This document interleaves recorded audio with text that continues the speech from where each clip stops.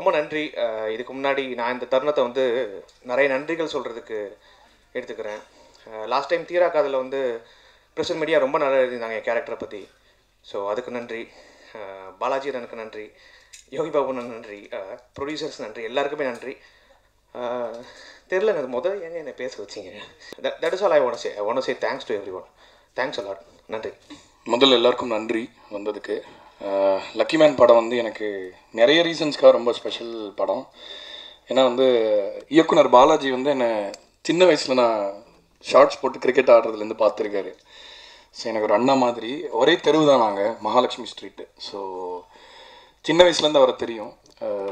எப்பயுமே வந்து ரொம்ப ஒரு நிறையா சிந்திக்கக்கூடியவர், நிறைய புத்தகங்கள் படிப்பார், அறிவாற்றல் அதிகம். ஸோ அதை கொஞ்சம் அறிவு ஜாஸ்தியாக இருந்தால் லேட் ஆகிடும்னு நினைக்கிறேன் சக்ஸஸ் வரத்துக்கு. ஸோ அவர் ரொம்ப ரொம்ப ஸ்பெஷலான ஒரு மனிதர் ஆக்சுவலாக. என்னென்னா அவர் வந்து அதாவது நகைச்சுவையும் நல்ல சிந்தனையும் சேர்ந்தால் ரொம்ப நல்ல படைப்புகள் வரும். ஸோ நம்ம ஊரில் காமெடி படம்னா வெறும்னா நம்ம சிரிக்கிறோம், அதை பார்த்து இது பண்ணுறோம். ஆனால் வந்து இப்போ பெரும்பாலும் தமிழ்நாட்டில் நகைச்சுவை நடிகர்கள் பெரிய இம்பேக்டை க்ரியேட் பண்ணியிருக்காங்க. ஜனங்களோட மனசுக்கு ரொம்ப நெருக்கமாக போகிறாங்க. வெறும் க்ளவுன்ஸ் மாதிரி நம்ம அவங்கள பார்க்குறதில்ல. ஸோ அந்த மாதிரி வந்து இந்த படத்தில் ஒரு காமெடியும் அந்த பியூட்டி லைஃப்பில் முக்கியமாக இருக்கிற விஷயத்தெல்லாம் வந்து சேர்த்து இவ்வளோ அழகான படமாக கொடுத்ததுக்கு எனக்கு ரொம்ப நன்றி. அண்ட் இந்த மாதிரி பாட்டு பண்ணணும்னு ரொம்ப நாளாக ஆசை. லைக் வந்து ரொம்ப லைவ் இன்ஸ்ட்ருமெண்ட்ஸ் யூஸ் பண்ணி இந்த மாதிரி வந்து ஒரு பழைய இசையை ஞாபகப்படுத்தக்கூடிய ஒரு எவர்கிரீனாக இருக்கக்கூடிய இசை பக்கத்தில் இருக்கிற விஷயங்கள் திரும்ப திரும்ப பண்ணணும் சினிமாலன்னு ரொம்ப ஆசை. ஸோ பாட்டெல்லாம் டக்கு டக்குன்னு பண்ணி முடிச்சிட்டோம். ரொம்ப நல்ல ஒரு ரசனை அவருக்கு பாடல்களை வாங்குறதுலையும். அதே மாதிரி டைலாக்ஸ், நான் முதல்ல ஸ்கிரிப்டை கேட்டபோது எனக்கு இந்த படத்தில் ரொம்ப இன்ஸ்பயர் ஆனது டைலாக்ஸ். அதாவது ஒரு 2 பக்கம் சொல்கிற விஷயத்தெல்லாம் ஒவ்வொரு வரியில் சொல்லிட்டு போயிடுறாங்க இந்த படத்தில் எல்லாருமே. ஸோ அது ரொம்ப இன்ஸ்பைரிங்காக இருந்தது. Thank you Balaji Anna for having me on this film. ரொம்ப வருஷமாக இருக்கார் இண்டஸ்ட்ரியில். ஸோ இத்தனை வருஷத்துக்கு அப்புறமா எல்லாமே ரைப் ஆகி, அதாவது சில பேர் யங்காக வந்துடுவாங்க, வந்துட்டு அப்புறம் ஃபிகர் அவுட் பண்ணுவாங்க என்ன பண்ணணுன்ட்டு. ஸோ இவ்வளோ விஷயத்தை உள்வாங்கி ஒரு ஸ்பஞ்சு மாதிரி இருந்து இத்தனை வருஷத்துக்கு அப்புறம் அவரோட முதல் படத்தை அவர் இயக்கிறது வந்து ரொம்ப நல்ல விஷயமா நான் பார்க்குறேன். ஸோ அதுக்கு நன்றி. அண்ட் வந்து இன்னொரு, நான் ரொம்ப நாளாக ரொம்ப ஒரு எனர்ஜி பாலாக பார்க்குற ஒருத்தர் யோகி பாபு அவர்கள். அறிமுகமே தேவையில்லை. அவர் வந்து சட்டிலாக நடிக்கிறாரு, ரொம்ப கேஷுவலாக சொல்லிட்டு போயிடுறாருலாம் பண்ணுறோம். இந்த படத்தில் வந்து ஆக்சுவலாக அவரோட பர்ஃபார்மன்ஸ் என்னை ரொம்ப இன்ஸ்பயர் பண்ணிச்சு. நிறைய இடத்துல பெரிய நடிகன் நினைக்கிறேன். அவர் காமெடி நடிகன்னு சொல்கிறத விட ஒரு நடிகர் அப்படின்னு சொல்லலாம்னு நினைக்கிறேன் இனிமேல். அண்டு ஒரு பெரிய படங்களை வந்து கதைகளை வந்து ஏந்த முடியுது, அதை ஹோல்ட் பண்ண முடியுதுனாலே அது ரொம்ப பெரிய விஷயம். ஸோ அதனால் வந்து இன்னும் அவர் நிறைய புகழ் அடையணும், இன்னும் தனியாக நிறைய படங்கள் அவர் பண்ணணும், இந்த மாதிரி கண்டென்ட் படங்கள் நிறைய பண்ணணும்னு கேட்டுக்கிறேன். ரொம்ப ரொம்ப நன்றி. அஃப்கோர்ஸ் வீரா பிரதர், அனதர் பில்லர் இந்த ஃபிலிம். அந்த குட்டி பையன் பயங்கரமாக ரொம்ப சிரிக்க வச்சுருப்பான்னு நினைக்கிறேன் எல்லாரையும். தேட்டரில் பயங்கரமாக இனிமேல் போக முடியாதுப்பா, மாப் பண்ணுவாங்க ஒன்று, நீ தனியாக போயிடாதுன்னு சேஃபாக போயிட்டு வந்துடு படம் பார்க்கும்போது. பயங்கர லட்டு மாதிரி இருக்கான் பார்க்குறதுக்கு. நல்ல வெரி டேலண்டட் கை, காட் பிளஸ். மதன் என்னுடைய காலேஜ் நண்பர், நாங்கள் நிறைய ஒர்க் பண்ணுறோம். அப்போ இன்னும் நிறைய நல்ல படங்களில் அவரோட கான்ட்ரிபியூஷனை வந்து ஆக்சுவலாக ப்ரொடியூசர்ஸே சொல்கிறாங்க அவர் எவ்வளோ கான்ட்ரிபியூட் பண்ணுறாரு அப்படின்னு. அதான் லைக் ஐ செட், எடிட்டர்ஸ் வந்து பின்னாடி நிறைய பண்ணுவாங்க, அது வந்து முன்னாடி ஃப்ளாஷியாக தெரியாது. ஆனால் ஒரு படத்துடைய சக்ஸஸ்க்கு முக்கியமான காரணம் வந்து எடிட்டர்ஸ் தான். அதில் வந்து ரொம்ப ஒரு முன்னிலையில் இன்றைக்கி மதன் தான் இருக்கார். ஸோ அவரும் நிறைய உதவி பண்ணார் இந்த படத்தில், இசை எப்படி இருக்கலாம் என்னென்னு டிஸ்கஸ் பண்ணும்போது. அண்ட் ஒர்க் பண்ண எல்லாருக்குமே என்னுடைய தேங்க்ஸ். அண்ட் ப்ரெஸ் ஷோக்கு நான் இருக்க முடியல, பட் நான் கேள்விப்பட்டேன் ரொம்ப என்ஜாய் பண்ணாங்க, எல்லோரும் ரொம்ப ஹாப்பியாக ஃபீல் பண்ணாங்க அப்படின்னு. அதாவது வந்து சிம்பிளான ஃபிலிம்ஸ் அப்படிங்கிறது ஐ ஃபீல் நம்மக்கிட்ட லாஸ்ட் ஆகிடுச்சோம். ஏன்னா நம்ம பெரிய பெரிய விஷயத்தை தேடி பெரிய ப்ராப்ளம் சால்வ் பண்ணுற படங்களை விட கொஞ்ச நாள் இந்த சிம்பிளான சொல்யூஷன்ஸ் சஜஸ்ட் பண்ணுற படங்கள் வந்து ரொம்ப மனசுக்கு பிடிக்கிற படங்களாக இருக்குதுன்னு நான் நினைக்கிறேன். ஸோ அந்த வரிசையில் கண்டிப்பாக லக்கி மேன் வந்து ஒரு முக்கியமான படமாக இருக்கும். நான் இன்னொரு விஷயம் சொல்லணும், ஆக்சுவலாக பாலாஜி பற்றி. அவர் ஆக்சுவலாக இந்த படத்தில் வந்து பாடல்கள் ஃபுல்லாகவே அவர் சொன்னது தான் நிறைய விஷயம். அந்த இதுதான் இந்த சந்தோஷமாக இருக்கட்டும், தொட்டு தழுவும் தென்றல், எல்லாத்துலேயுமே வார்த்தையிலேருந்து முதலே அவரே காயின் பண்ணிட்டு வந்துடுவார். நான் எழுதணுன்னாலும் அவரே வச்சிருப்பார் ஒரு வார்த்தை, அதை எப்படியா நுழைச்சிருவார் உள்ள. ஸோ அந்தளவுக்கு இன்வால்மெண்ட் இருந்தது. பாடல்கள் வந்து கேட்க ரொம்ப நல்லா இருக்கிறதுக்கு வார்த்தைகளும் ரொம்ப முக்கியம். ஆக்சுவலாக வார்த்தைகள் ஒரு இசைத்தன்மை இருக்கணும், ரொம்ப வல்லினமாக இருக்க முடியாது, சாஃப்டாக இருக்கணும், குழைய வேண்டிய இடத்துல குழையணும், அந்த மாதிரி நிறைய விஷயங்கள் இருக்குது. ஸோ அதெல்லாம் ரொம்ப கான்ட்ரிபியூட் பண்ணார். பின்னணி இசையில் ஒர்க் பண்ணேன், என்னோடய அசிஸ்டன்ட்ஸ் மனோஜ், அஸ்வின் வாசிச்ச இசைக்கலைஞர்கள், மிக்ஸ் மாஸ்டர் பண்ண சாய் ஸ்ரவணம், ரொம்ப முக்கியமான நன்றி அவருக்கு சொல்லணும். இன்ஃபேக்ட் வந்து ரிச்சர்ட் ஹார்வின்னு ஒரு பெரிய கம்போசர் இருக்கார். ஆக்சுவலாக இந்த பாட்டோட ஜூக் பாக்ஸ் கீழே அவர் வந்து ரொம்ப பெரிய கம்போசர் ஹாலிவுட்டில். அவர் வந்து ஃபார் த ஃபர்ஸ்ட் டைம் கமெண்ட்லாம் பண்ணியிருக்காரு. ஒரு யூடியூப் கமெண்ட்டாக வந்தது, அது ரொம்ப சர்ப்ரைசிங்காக இருந்தது பார்க்குறதுக்கு. ஸோ அதை வந்து இந்த பாட்டை வந்து அவர் ரிச்சர்ட் ஹார்வி கேட்க காரணமாக இருந்தவர் வந்து சாய் ஸ்ரவணம் தான். ஸோ அவர் வந்து அவருடைய ஆக்சுவலாக அவரோட இன்வால்மெண்ட் வந்து இன்றியமையாது. கடைசி நிமிஷம் அவருக்கு 2 மாதம் அவர் வேலை செஞ்சார், அந்த ஒவ்வொரு ஸ்ட்ரோக்கும் மியூசிக்கில் நல்லா கேட்கணுன்னு. கடைசி நிமிஷம் வரைக்கும் அந்த பதிவுகள் ரொம்ப அழகாக நேர்த்தியாக வந்ததுக்கு அவரோட கான்ட்ரிபியூஷனை நான் இங்கே கண்டிப்பாக சொல்லணும். என்னோடய அசிஸ்டன்ட்ஸ் இங்கே யாரும் இல்லைன்னு சொல்லியிருப்பேன் அவங்களையும். கடைசியாக வந்து அகெயின் நான் எல்லா விழாலையும் சொல்கிற மாதிரி தான், சக்திவேலன் சார் வந்து இருக்கிறது வந்து எப்படின்னா, அவர் இருக்காருன்னா ஓகே நம்புகிறாங்க ஆடியன்ஸ் அந்த படத்தை போய் பார்க்கணும் அப்படின்னு. ஸோ அது வந்து ஒரு பெரிய விஷயம். ஏன்னா அவர் ஐடென்டிஃபை பண்ணுற அதுக்குன்னு ஒரு க்ரைட்டீரியாவும் இருக்குது. லைக் குடும்பங்கள் வந்து பார்க்கக்கூடிய கண்ணியமான அழகான மனசுக்கு ரொம்ப, ஏன்னா சங்கடமான படங்களும் இருக்குது. இப்போ போயிட்டு ஐயோ இதை பார்த்தா நல்ல படம் தான், ஆனால் ரொம்ப நம்மளுக்கு நைட்டு தான் ஆகிடுமோ வரும்பொழுதுன்ற மாதிரி படங்கள்லாம் வருது. அதே நேரத்தில் அது தவறு இல்லை, ஆனால் அதே நேரத்தில் வந்து நல்ல ஜனங்களுக்கு நல்ல விஷயங்களை வலியுறுத்துகிற, அதே மாதிரி ஒரு உழைக்கிற மக்களுடைய வாழ்க்கையில் இருக்கிற இன்னைக்கு என்னங்கிறது அது இன்னும் பிரதிபலிப்பு கொஞ்சம் கம்மியாயிடுச்சு. ஸோ அதனால் வந்து ஒரு கஷ்டப்படுறவங்க, இன்னி கூட எலக்ட்ரிசிட்டி பில் பே பண்ண கஷ்டப்படுறவங்க, இந்த மாதிரி மக்கள்லாம் இருக்காங்க. அவங்களையும் சினிமா தொடர்ந்து பிரதிபலித்தா தான் சினிமாவுக்கு ஒரு அர்த்தம் இருக்கும். ஆக்சுவலாக கலைக்கு அதுதான் அடித்தளம். ஸோ அதை மிஸ் பண்ணாமல் அந்த மாதிரி படங்களை வர்த்தக படங்களாக மாற்றுறதுக்கு பெரிய உறுதுணை அவரே. ஸோ அகெயின் ப்ரெஸ்ஸுக்கும் நன்றி. முதல்ல நான் பாலாஜி வேணுகோபாலுக்கு தான் நன்றி சொல்லணும், இந்த படத்தில் எனக்கு ஆப்பர்ச்சுனிட்டி கொடுத்ததுக்கு. இது என்னோட 2வது ப்ராஜெக்ட் அவரோட. ஸோ இந்த ப்ராஜெக்டில் கடைசியாக தான் நான் ஜாயின் பண்ணேன். அதுக்குள்ளே மோஸ்ட் ஆஃப் த ஃபில்ம் எடுத்து முடிச்சிட்டாங்க. ஆனால் இந்த டீமோட ஒர்க் பண்ணதுக்கு எனக்கு ரொம்ப சந்தோஷம். அடுத்தது திங்க் ஸ்டுடியோ கிஷோர் அவர்களுக்கு நன்றி சொல்லணும். அண்ட் இந்த படத்தில் நிறைய பெரிய பெரிய பேர் இருக்காங்க, நிறைய பெரிய ஆட்கள் இருக்காங்க. Yogi Babu sir, Shawn ராலன் sir, Rachel, அவங்க எல்லார் ஒர்க் எனக்கு ரொம்ப பிடிக்கும். ஸோ இந்த படத்தில் ஒரு பாட்டாக இருக்கிறதுக்கு எனக்கு ரொம்ப சந்தோஷம். தேங்க்யூ. சாத்விக், நான் வந்து 2nd ஸ்டாண்டர்ட் படிக்கிறேன். இதுதான் என்னோடய ஃபஸ்ட்டு மூவி. அப்புறம் எனக்கு ஷூட்டிங் மாதிரியே இல்லை, ரொம்ப ரொம்ப ஜாலியாக இருந்துச்சு. கடைசியாக நான் ஒன்று சொல்லிக்கிறேன், இந்த ஷூட்டிங்கில் இருக்கிறவங்களுக்கு ரொம்ப ரொம்ப தேங்க்ஸ். அப்புறம் யோகி பாபு சாருக்கும் தேங்க்ஸ், ரேச்சல் அக்காக்கும் தேங்க்ஸ், அப்புறம் டேரக்டருக்கும் thanks. Thank you. Yogi Babu sir ஷூட்டிங்கில் உங்களை அடித்தாங்களா? இல்லை. முதல்ல எந்த மேடை ஏறினாலும் வாய்ப்பும் சம்பளமும் கொடுத்த முதலாளிக்கு கிஷோர் சார், ஸ்வரூப் சார் 2 பேருக்கும் நன்றி. இந்த படத்தில் நடித்த எக்ஸ்பீரியன்ஸஸில் முதல்ல நான் நன்றி சொல்ல வேண்டியது பாலாஜிக்கு. இயக்குனர் பாலாஜி ரொம்ப ஒரு பாசிட்டிவான மனுஷன். நடிக்க ஆரம்பிக்கிறதுக்கு முன்னாடி கைத்தட்ட அனுப்பிச்சிடுவார். தேங்க்யூ, சூப்பர் சூப்பர், டேக் ஓகேலாம் சொல்லுவார். அந்த பாசிட்டிவிட்டி உங்களை எங்கேயோ கூட்டு போகுது mister Balaji. Suhasini, Rachel, Shawn உங்கள் இசையில் நடிக்கிறது எனக்கு ரொம்ப பெரிய பாக்கியமாக நான் நினைக்கிறேன். நான் மதிக்கிற பெரிய இசையமைப்பாளர்கள் லிஸ்ட்டில் நீங்களும் ஒருத்தவங்களாக இருக்கீங்க. ஸோ சக்தி சார், உங்களுக்கு வாழ்த்துக்கள். எங்கள் உழைப்பும் எங்கள் படமும் உங்களுக்கு பேரும் புகழும் பணமும் சம்பாதிச்சு கொடுக்கணும். அதை நீங்கள் டிக்ளேர் பண்ணிங்கன்னா எங்கள் சம்பளமும் ஏறணும்.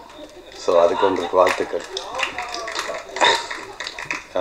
கடைசியாக என் தலைவன் யோகி பாபு தலைவா, ரொம்ப நன்றி. உங்கள் கூட சேர்ந்து என்னை நடிக்க வச்சதுக்கு. தலைவனோட எல்லா படமும் பார்த்து ரொம்ப பெரிய ரசிகன் நான். அதனால் டப்பிங்க்கு அப்புறமே ஒரு 2-3 தடவை படம் பார்த்தேன். ஏன்னா ஒவ்வொரு தடவையும் நான் ஒரு ஷார்ட் கொடுக்கும்போது இந்த மனுஷன் ஏதாவது கவுண்டர் போட்டு எனக்கு கலைச்சிருவாருங்கிற பயத்திலேயே இந்த படம் நடிச்சுக்கிட்டே இருந்தேன். ஆனால் அந்த படம் முடிஞ்சதுக்கப்புறம் நான் பாலாஜிட்டு கேட்டேன், தலைவன் ஃபுல்லாக கவுண்டர் போட்டு கலாய்ச்சிட்டார்ல அப்படின்னு கேட்டேன். இல்லைடா, இந்த சீன் இப்படி தான் இருக்கணும் அப்படின்ட்டு அவர் சொல்லி எந்த கவுண்டர் ஒரு போடலைன்னாரு. ஸோ அவரோட ஒரு கதையோட புரிதலும் ஒரு படத்தில் ஒரு ஸ்க்ரீன் பிளேயோட புரிதலும் அப்போ தான் நான் தெரிஞ்சுக்கிட்டேன். ஸோ அவரோட எல்லா படமும் ஓடுறதுக்கும் சக்ஸஸ்ஃபுல்லாக இருக்கிறதுக்கும் என்னோடய வாழ்த்துக்கள். ஹெல்த் மட்டும் கொஞ்சம் பார்த்துக்கோங்க தலைவா. ஏன்னா அவரோட லைஃப் வந்து நம்ம எல்லோரும் பொதுவாக அவரோட ஸ்பீச் எல்லாம் கேட்டு அவரோட பேச்சை கேட்டு எல்லோரும் ரொம்ப சந்தோஷமாக வரும், சக்ஸஸ்ஃபுல் ஆக்டர் அதெல்லாம் பேசுகிறோம். ஆனால் கடின உழைப்பாளி. அதாவது டெய்லி காலையில் ஒவ்வொரு மூட்லேருந்து வீட்டில் வருவார். ஒவ்வொரு பிரச்சனைகள் எல்லார் வாழ்க்கையில் நடந்துக்கிட்டே இருக்கும். ஆனால் 9 மணி ஆனால் அவர் ஒரு காமெடி பண்ணணும். அது ரொம்ப கஷ்டமான வாழ்க்கை. ஸோ வாழ்த்துக்கள். தேங்க்யூ. வாய்ப்பு கொடுத்த எல்லாருக்கும் நன்றி. Thank you. Hello. First of all, I need to thank producer Kishore sirkum, adhe mari Balaji director avarkum, because avanga enak avlo support கொடுத்தாங்க. It was my very first movie as an independent project. ரொம்ப சப்போர்ட்டிவா என்னால முடியும், ரொம்ப confident எனக்கு கொடுத்ததுக்கு ரொம்ப thank you. And also to all the artist I to thank, because எனக்கு வந்து ரொம்ப என்ன சொல்கிறது, what ever I give the costume they never say no, they like accept it and they wear it and they didn't say anything. And yeah, I have to thank everyone here. Thank you so much. எல்லாருக்கும் வணக்கம். இங்கே வந்து படம் பார்த்ததுக்கு எல்லாருக்கும் ரொம்ப ரொம்ப ரொம்ப ரொம்ப தேங்க்ஸ். இந்த சான்ஸ் கொடுத்த கிஷோர் சார், ஸ்வரூப் சார், எங்கள் director Balaji Venugopal sir, Yogi Babu sir, வீரா, சுஹாசினி, அப்துல், கூட நடித்த எல்லாருக்குமே, and Shawn, thank you so much. சக்தி எனக்கு ரொம்ப ரொம்ப thanks. Thank you Nandini, thank you Madan sir, and Sandeep சாருக்கு ரொம்ப ரொம்ப thanks. Thank you all the assistant directors and associate. ரொம்ப ரொம்ப சந்தோஷம் எனக்கு இந்த படத்தில் நடித்தது. உங்களுக்கெல்லாம் பிடிக்கும்னு நினைக்கிறேன். Thank you so much. நன்றி. அனைவருக்கும் வணக்கம். ஒரு படம் ப்ரெஸ்ஸை சந்தோஷப்படுத்திடுச்சுன்னா அது பெருவெற்றி படமாக நம்ம கன்சிடர் பண்ணிக்கலாம்.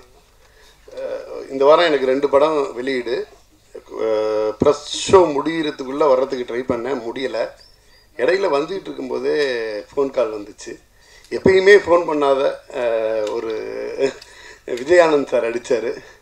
லக்கிமேன் படம் பார்த்தேன், அவ்வளோ சூப்பராக இருந்துச்சு. Lucky audience lucky distributor அப்படின்னுச்சு. பயங்கர ஹாப்பி ஆச்சு.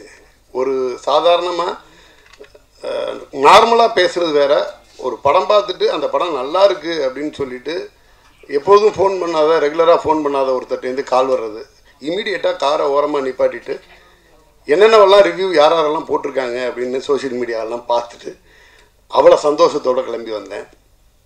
ரொம்ப அருமையான படம் லக்கி மேன். இது எப்படி சொன்னிச்சுன்னா, இந்த படத்தோட ஒரு வைப் எங்கேருந்து ஆரம்பிக்குதுன்னா, ப்ரொடியூசர்ட்டேருந்து. நாம் பார்த்த மிகச்சிறந்த மனிதர்களில் சுரூப் ரெட்டி சாரும் ஒருத்தர்.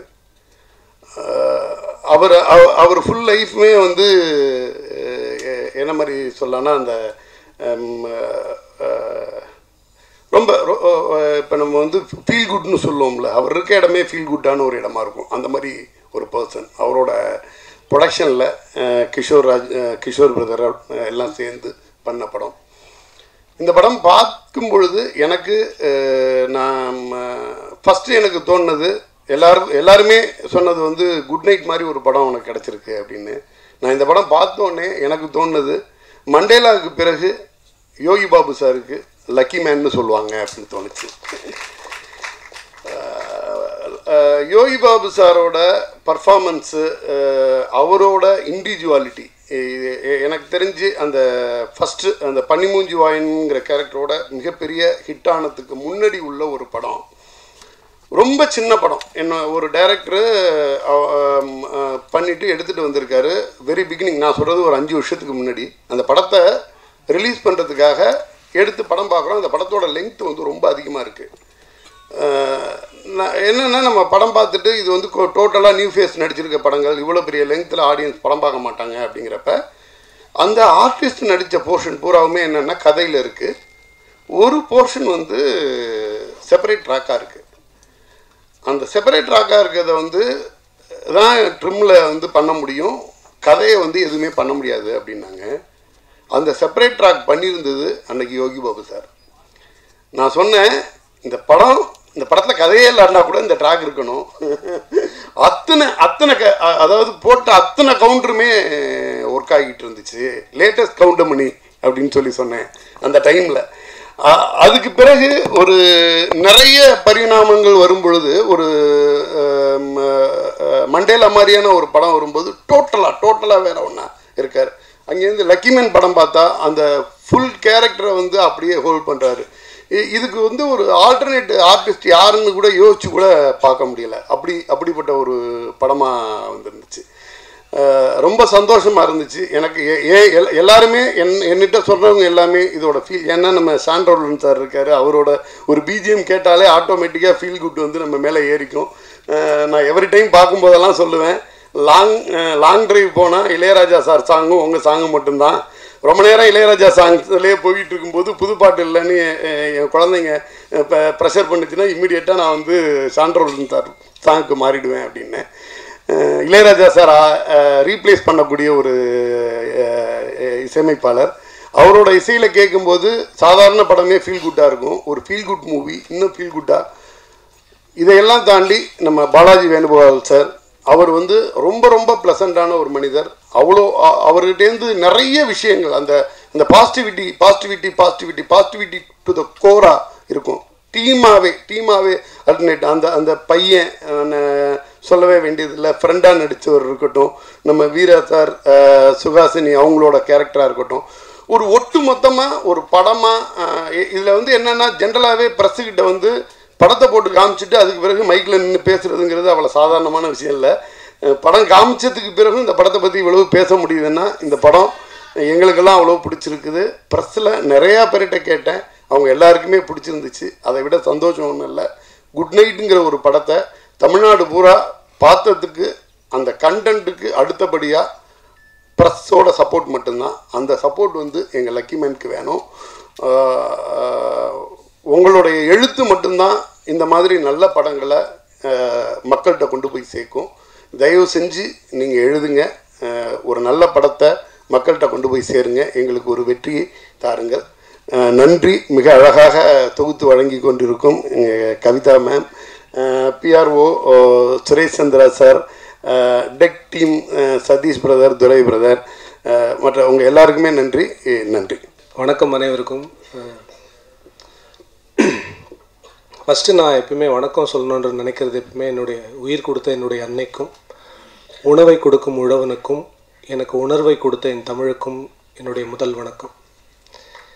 இந்த விஷயத்தை நான் வந்து மனசுலேருந்து சொல்கிறதுக்கு காரணம், இன்றைக்கி நான் வாழ்கிறேன் அப்படின்னா அதுக்கு ரொம்ப முக்கியமான காரணம் என்னுடைய மொழி. இந்த மொழிக்கு என்னால் என்ன திருப்பி பண்ண முடியும் அப்படின்றத நான் எப்பயுமே யோசிச்சுக்கிட்டே இருப்பேன். அதனால தான் இந்த மொழியோடைய அழகை எப்படிலாம் நம்மளால் காட்ட முடியுமோ என்னுடைய எல்லா படைப்புகளையும் அதை கொண்டு வரணும் அப்படின்னு நினைக்கிறேன். லக்கி மேன் நான் இங்கிலீஷில் டைட்டில் வச்சுருந்தாலும் இந்த படத்துக்கான உண்மையான டைட்டில் வந்து ஒரு 2 டிஃப்ரெண்ட் டைட்டில்ஸ் இருந்தது. 2மே வந்து முருகன் சம்மந்தப்பட்ட டைட்டில். பட் அந்த படத்துடைய ப்ரொடியூசர்ஸ் எல்லாம் அது இல்லை எங்கள் ஃபேமிலியோட லெகசி அப்படின்னு சொன்னதுனால இது என்னுடைய ப்ரொடியூசர் கிஷோர் சார் வந்து இந்த டைட்டில் சஜஸ்ட் பண்ணார். ஸோ இன்றைக்கி வர்த்தக ரீதியாகவும் இதை போய் ரீச் ஆகணும் அப்படின்ட்டு அவர் எடுத்த அந்த முடிவு இன்றைக்கி மிகச்சரியாக இருந்திருக்கு. முதல்ல இந்த பயணத்தை பற்றி நான் சொல்ல ஆரம்பிக்கணும். இங்கே நிறைய பேரை தேங்க் பண்ணாங்க. ஆனால் நான் இது எப்படி அமைஞ்சிச்சு அப்படின்னு ஒன்று சொல்கிறதுக்கு முன்னாடி நான் ஒன்று சொல்லணும்னு நினைக்கிறேன். நீ யார் என்று உனக்கு தெரியாத வரையில் அடுத்தவர் சொல்வதே நீ. இதை எழுதியவர் சனா. சனான்னா நீங்கள் சந்தோஷ் நாராயணன் நினைக்கிறீங்க, சத்தியமாக நான் தான். அதனுடைய சுருக்கம் பேர் தான் சனா. இது நான் வந்து ஒரு 10 வருஷத்துக்கு முன்னாடி என்னுடைய டைரியில் எழுதின ஒரு விஷயம். ஸோ நான் யாருன்னு என்னை தேடிய ஒரு ஜேர்னியை நான் வந்து நிறைய விஷயங்கள் தெரிஞ்சுக்க எனக்கு இருக்கக்கூடிய அறிவை நான் யூஸ் பண்ண ஆரம்பித்து அதை எக்ஸ்பீரியன்ஸாக மாற்றி அதை உணர்வாக மாற்றும் போது தான் நான் என்ன பண்ணிகிட்ருக்கேன்றது எனக்கு தெரிஞ்சிச்சு. ஸோ அப்படி தான் நான் ஒரு ஃபிலிம் மேக்கர் ஆனது. 20 வருஷமாக நான் ரேடியோ, டிவி, யூடியூப்னு நிறைய விஷயங்கள், வாய்ஸ் ஆக்டிங் பண்ணியாச்சு, டப்பிங் பண்ணியாச்சு, நடித்தாச்சு, எல்லாம் பண்ணியாச்சு.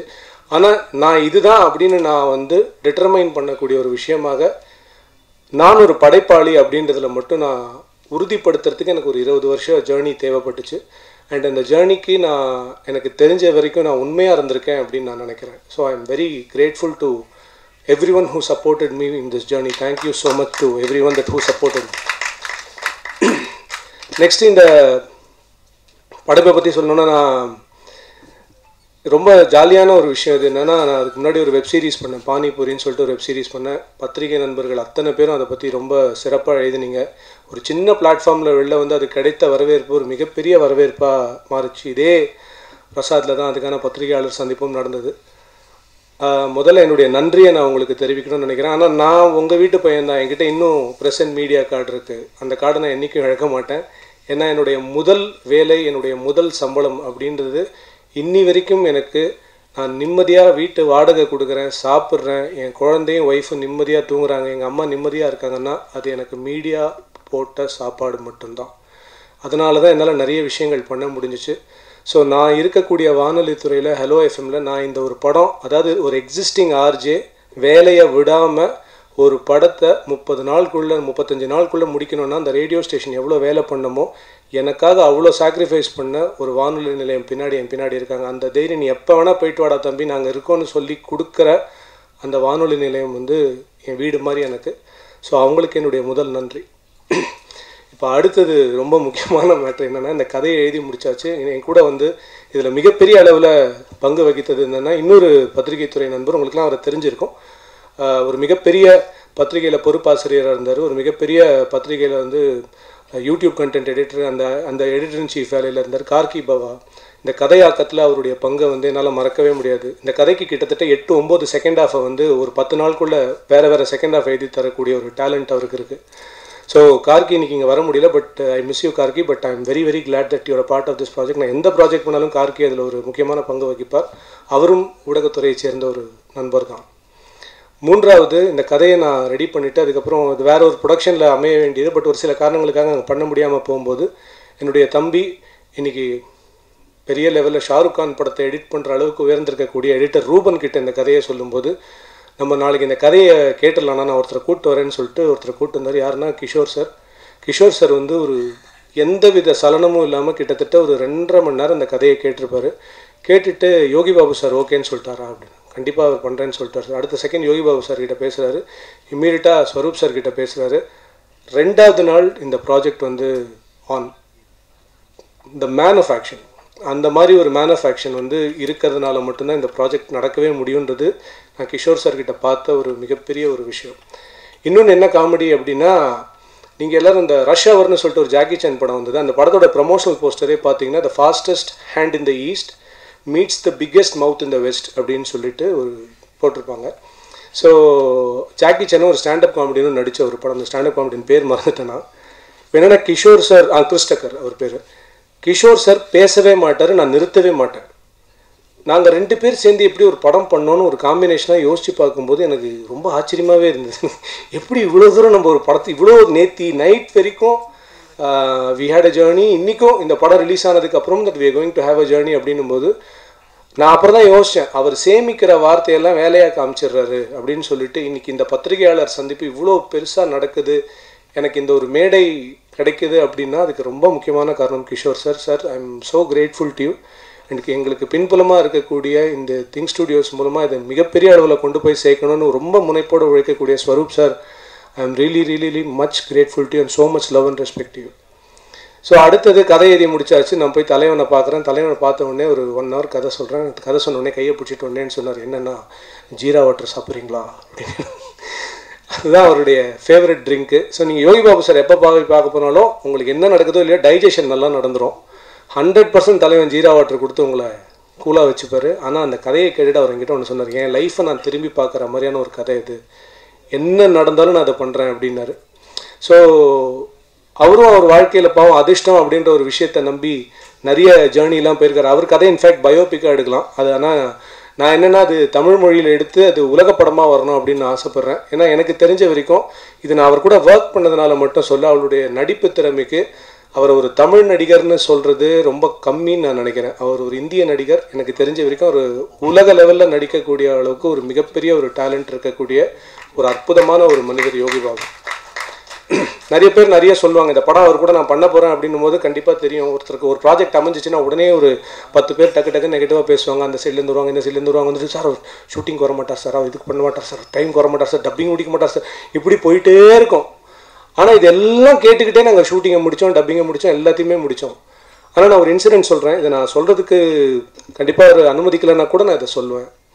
நான் ஏன் சொல்கிறேன் அப்படின்னா, அந்த மனிதரை பற்றி நிறைய தவறான விஷயங்கள் உடையணும்னு நான் நினைக்கிறேன். ஒரு சகோதரனாக நான் நினைக்கிறேன். ஒரு ரொம்ப முக்கியமான ஷூட்டிங், ஒரு அவுட்டோர் ஷூட்டிங்கு. அன்றைக்கி நைட்டு ஹைதராபாத்லேருந்து ஒரு 2 மணி ஃப்ளைட்டும் நம்ம பிடிச்சி கிளம்பி வந்துட்டு எங்கள் கிட்டே சொல்லிட்டாரு, காலையில் 11 மணிக்கு நான் ஸ்பாட்டுக்கு வந்துடுவேன், நான் ரெஸ்ட் எடுத்துகிட்டு வந்து 2 நாளைக்கு முடிச்சிடலாம். அன்றைக்கி 3 லொக்கேஷன் சேஞ்ச் இருக்குது எங்களுக்கு. அந்த 3 லொக்கேஷனும் அதுக்கப்புறம் விட்டால் கிடைக்காது. அந்த இடத்துல அவர் வராரு, ஷாட்டுக்கு வந்துட்டார், 10:30க்கே வந்துட்டார். 11 o'clock ஷாட்டுக்கு நாங்கள் வந்து நிற்கிறோம். அப்போ அவருக்கு ஒரு வீட்டிலேருந்து கால் வருது. அவங்க வீட்டிலேருந்து வந்த கால் ஒரு மிகப்பெரிய மெடிக்கல் எமர்ஜென்சி, பயங்கரமான ஒரு மெடிக்கல் எமர்ஜென்சி, பயங்கர சீரியஸ் கண்டிஷன்ற லெவலில் ஒரு வீட்டில் இருக்கிற ஒருத்தவங்களுக்கு இந்த மாதிரி ஆயிடுச்சு அப்படின்னு ஒன்று மனுஷன் யாராக இருந்தாலும் கிரம்பிள் ஆகிடும். என் வீட்டில் இருந்தாலும் அந்த மாதிரி தானே. நான் டார்லிங் இந்த மாதிரி ஆகிடுச்சு டார்லிங், நான் போனேன் டார்லிங் அப்படின்னு உடனே எங்களுக்கு வேறு வழி இல்லை, நம்ம அமுச்சு தான் ஆகணும் அப்படின்னு இருந்தாலும் சரி நீங்கள் போயிட்டு வாங்க டார்லிங் அப்படின்னு விட்டுட்டோம். பட் என்னென்னா இப்போ ப்ரொடக்ஷனில் யோசிக்கிறாங்க எல்லோரும் வந்து அடுத்தது என்ன பண்ண போகிறோம், சரி வேறு ஏதாவது எடுக்கலாமா, திருப்பி ஒரு டேட்டுன்னு 1.5 மாதம் கழிச்சு தானே கிடைக்கும், அதுக்குள்ளே இந்த லொக்கேஷன் இருந்தால் ஏகப்பட்ட கன்ஃபியூஷன் இந்த 1.5 மணி நேரம் போயிட்டுருக்கு. நாங்களும் கேமரா எடுத்துட்டோமே அப்படின்றதுக்காக காக்கா குருவி இதெல்லாம் எடுக்கலாமா, என்ன பண்ணலாம் அப்படின்லாம் யோசிச்சுட்டு இருக்கோம். ஆனால் அதுக்கு மேலே எடுக்கிறதுக்கு அன்றைக்கி எதுவுமே கிடையாது, ஏன்னா அவர் இருந்தால் தான் எடுக்க முடியும். நாங்கள் அன்றைக்கி ரொம்ப ஒரு மாதிரி மனசு ரொம்ப கஷ்டமாயிடுச்சு. ஐயோ இப்படி ஆயிடுச்சு, அவங்களுக்கும் சரியாயிடணும், அதே சமயத்தில் ஷூட்டிங் நடந்தால் நல்லா இருக்குமே நாங்கள் நினச்சிட்ருக்கோம். ஆனால் யாருமே அவங்கக்கிட்ட ஃபோன் பண்ணி பேசலை, என்ன நடந்துச்சுன்னு கேட்கல, எதுவுமே பண்ணல. திடீர்னு நாங்கள் பேக்கப்னு சொல்கிறதுக்கு ஒரு 5 நிமிஷம் முன்னாடி, ஏன்னா வந்தவங்களுக்குலாம் லஞ்ச் கொடுத்துட்டாது அனுப்பிச்சிடலான்னு சொல்லிட்டு லஞ்சு சாப்பிட்டுட்ருக்காங்க. ஒரு 5 நிமிஷம் முன்னாடி அவரோட மேனேஜர் ஃபோன் பண்ணுறாரு, யாரையும் கிளம்ப வேணான்னு சொல்லுங்கள், அண்ணா அங்கே வந்துட்டுருக்காரு. அதுக்கப்புறம் சொல்லி 10வது நிமிஷம் அந்த இடத்துல இருக்கார். அதுலேருந்து 3 லொக்கேஷன் சேஞ்ச். நான் மதியம் 1:30 மணிக்கு ஆரம்பித்து 5:30 மணிக்குள்ளே அந்த ஷூட்டை கம்ப்ளீட் பண்ணோம். அதுவும் வந்து அவசரமாக பண்ணல, சந்தோஷமாக பண்ணோம். அவருக்கு இருந்த அந்த சோகத்தையும் வலி எல்லாத்தையும் அதெல்லாத்தையும் தாண்டி அந்த மொமெண்ட்லேயே அந்த ஷார்ட்டில் ஒரு கவுண்டர் போட்டு எல்லாரையும் சிரிக்க வைக்கிறாரு. அதனால தான் வீரா சொன்னார், என்ன சுச்சுவேஷன் இருந்தாலும் காலையில் 9 மணிக்கு அவர் காமெடி பண்ண வேண்டிய கட்டாயத்தில் இருக்காருன்னு. அவரும் ஒரு சாதாரண மனுஷர் தான், நம்மள மாதிரி இயல்பு இருக்கக்கூடிய ஒரு சாதாரண உணர்வு இருக்கக்கூடிய மனிதர் தான். ஆனால் அந்த மாதிரி ஒரு ஷூட்டிங் கிடக்கூடாது தன்னால் நினைக்கிற ஒரு ஆர்டிஸ்ட் அவர். இன்றைக்கும் அதுக்கு நான் என்றைக்கும் கடமைப்பட்டிருக்கேன் அப்படின்னு நான் நினைக்கிறேன். அதனால் இந்த படத்தை நான் முதல்ல இந்த படம் ஆரம்பிக்கும் போது டார்லிங்னு சொல்லி தான் கூப்பிடுவேன் அப்படின்னு சொன்னேன். கடைசி வரைக்கும் நான் உங்களை டார்லிங் தான் கூப்பிடணும் அப்படின்னு நான் நினைக்கிறேன். ஆனால் அது மாறிடக்கூடாது அப்படின்னு நினைக்கிறேன், மாறலன்னு நான் நினைக்கிறேன். டார்லிங் இப்போ வரைக்கும் அதே மாதிரி தான் இருக்கும், எப்பயுமே அப்படி தான் இருக்கும். அவரை பற்றி நான் தனியாக சொல்ல வேண்டியது அப்படின்னு இல்லை, இதுதான் நான் சொல்ல விரும்புகிறது. எல்லாருக்கும் வணக்கம். லக்கி மேன் இந்த படத்தில் எனக்கு வாய்ப்பு கொடுத்த டைரக்டர் பாலாஜி வேணுகோபால் சாருக்கும், ப்ரொடியூசர் அண்ட் கிஷோர் சார், அப்புறம் படத்தை ரிலீஸ் பண்ணுற சக்திவேல் சார், சக்தி ஃபேக்ட்ரி சார், எல்லாருக்கும் நான் நன்றி தெரிவிச்சுக்கிறேன். என்ன சொல்கிறது, உண்மைதான் அவர் பாலாஜி சார் சொன்ன மாதிரி நம்ம வந்து ஆரம்பத்தில் வாய்ப்பு தேடும் போது எல்லாருமே எல்லார் லைஃப்லையும் வர்றது தான், அது அன்லைக் தான் நம்ம எல்லாரும். அவர் மதன் எடிட்டர் சொன்னார் இல்லைங்களா, ஒரு டைலாக்கை பேசாமல் அப்படின்னு ஒரு ரொம்ப பிடிக்கும். அங்கே டைலாக் இருந்தது, அதை நான் தான் போட்டேன்.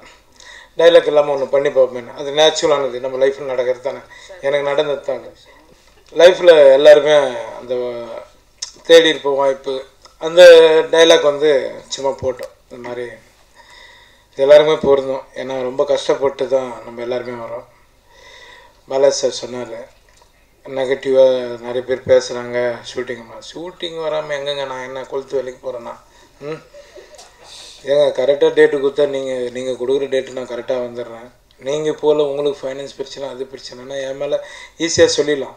இந்த கவுண்டமணி சார் மாட்டவர் தெரியுங்களா, வருங்கால சிஎம் அப்படின்னு சொல்லி நைட்டு ஃபுல்லாக தூங்க விட மாட்டாங்க. அதுமாதிரி கதை தான், ஐயோ நான் சொல்லப்பான்னு அதே கதை தான் நம்மளுது. நம்ம எடுத்து லிஸ்ட்டு நிறைய சொன்னோன்னா நிறைய பேர் மாட்டிக்குவாங்க. ஏன்னா நம்ம கேட்குறது என்ன கேட்குறோன்னா, 4-5 சீன் எடுத்துகிட்டு நம்மளே வந்து போஸ்டர் போட்டு என் பிஸ்னஸ் பண்ணுறீங்க, அது பண்ணாதீங்கன்னு சொல்கிறது தான் இங்கே கொஞ்சம் எல்லாருக்குமே பிரச்சனையாக இருக்குது. இப்போ இவங்க படம் பண்ணுறாங்க ஃபுல்லாக வச்சு, நம்மளை லீடாக வச்சு, நாளைக்கு இவங்களுக்கு தானே அது டிஸ்ட்ரிபியூட்டருக்கு ஆடியன்ஸ் நம்மளை ஏமாத்துறது தானே, அது சீட் பண்ணுற மாதிரி தானே ஆகுது. அதை கேள்வி கேட்டால் தான் இங்கே வந்து நிறைய பேர் இப்படி ஏதாவது ஒன்று நிறைய பேர் இருக்காங்க, என்னப்பா சேகி அதை இருக்காங்க எடுக்கிறான் பாருங்க, இவெல்லாம் வந்து கொஞ்சம் சப்போர்ட் பண்ணணும் பண்ணிலாம் வந்து இதுமாதிரி விஷயத்துக்கு. ஏதோ சொல்கிறாங்கட்டு டீக்கெல்லாம் கேட்டுன்னு போயிட்டு யாராவது எழுதி போட்டுறதில்ல, அதை அவாய்ட் பண்ணிவிடுங்க. நல்லது எதுவும் உங்களுக்கே தெரியும், அதை கண்டிப்பாக நீங்கள் போடுங்க. அப்போ நம்ம இந்த இதுக்குள்ளே வருவோம். இந்த படத்தில் எனக்கு வாய்ப்பு கொடுத்த பாலாஜி வேணுகோபால் சாருக்கு நான் முதல்ல நன்றி தெரிவிச்சுக்கிறேன். ஏன்னா அவரோட லைஃப் இப்போ அவர் லாஸ்ட்டாக கிளைமேக்ஸில் பேசும்போது எழுதாரு இல்லைங்களா, அதான் ஒரிஜினல். என்கிட்ட ஃபஸ்ட்டு வரும்போது அவரோட ஃப்யூச்சர் இவ்வளோ பிரச்சனைகள் இருந்தது. அப்போ இவர் ஏஎல் விஜய் சார், அவருக்கு நான் நன்றி தெரிவிக்கணும், ஏஎல் விஜய் சாருக்கு டைரக்டருக்கு. ஏன்னா அவர் தான் முதல்ல இது என்கிட்ட பேசினார். பாலாஜி அவங்க 2 பேர் தான் பேசினாங்க. உங்களை மாதிரி நிறைய பேர் வராங்க, உங்களுக்கு தெரியும் நினைக்கிறேன் ஷூட்டிங் பார்ட்டில் எவ்வளோ பேர் வருவாங்க. நான் கதை கேட்டு நான் படம் பண்ணுறது கிடையாது, அவன் கஷ்டத்தை கேட்டு தான் நான் படம் பண்ணுறேன். நிறைய பேர் இன்றைக்கி டைரக்டராக உருவாயிருக்காங்க, இப்போ நான் பண்ணிட்டு தான் இருக்கேன். அது எப்போவுமே பண்ணுவேன், நீங்கள் சொல்கிறவங்க சொல்லிட்டு போங்க, என்ன ஒன்றாலும் அது நான் கற்றுக்கிட்டேன். அதுக்கப்புறம் வீரா, இந்த படத்தில் நடித்த வீரா அவர்களுக்கு நான் நன்றி தெரிவிச்சுக்கிறேன். ஏன்னா வீரா பயங்கரமான ஆக்டருங்க. ஏன்னா வந்து ஜென்ரலாக இப்போ எப்படி இருக்காரு அப்படி தான் ஃப்ரேம்லேயே இருப்பார். இப்போ நீ சிரிக்க மாட்டியா வந்தால் சிரிப்பையா அப்படின்னு நமக்கு என்ன இருந்தாலும் கூட இப்படி போராட போகிறோன்னு தெரியல. ஆனால் கடைசி வரல நாங்கள் லாஸ்ட்டு அந்த படம் பார்த்துருப்பீங்க, எண்டில் சிரிச்சிருப்போம் நாங்கள். ரேஷன் கார்டு சொல்லிடுறேன், ரேஷன் கார்டு வச்சுக்கலாம் ஃபுட்பால் விளாட்லாமா சார் அப்படின்னு இருந்தான். அது 2 பேரும் நேச்சுரலாக சிரித்தோம், ரொம்ப என்ஜாய் பண்ணி பண்ணோம் படத்தை. அடுத்து ரேச்சல், அவங்களுக்கு ரொம்ப நன்றி தெரிவிச்சுக்கிறேன். கடைசி விவசாயி அதோட நேஷ்னல் அவார்டு வந்தோடனே ரேச்சலுக்கு ஃபோன் பண்ணி விஷ் பண்ணோம். ஏன்னா அவங்கள மாற்றி விஷ் பண்ணாங்க. அந்த படத்தில் நான் நடிச்சிருக்கேன் கடைசி விவசாயியில். ரேச்சல் உங்களுக்கு நிறைய அப்பப்போ எந்த படம் பண்ணாலும் அவங்க எனக்கு ஃபோன் பண்ணி சார் இந்த படம் பார்த்தீங்கன்னா அது பார்த்தீங்கன்னாங்க. நேற்று நாங்கள் ஒரு ஷோ பார்த்தோம், காரைக்குடியில் பார்த்தோம் நேற்று நைட்டு. அப்போ காரில் வரும்போது பேசுகிறோம், சார் நான் நல்லா நடிச்சிருந்தானுங்களா அப்படின்னு. எங்களோட ரொம்ப நல்லா நடிச்சிக்கிறோமா அப்படின்னா.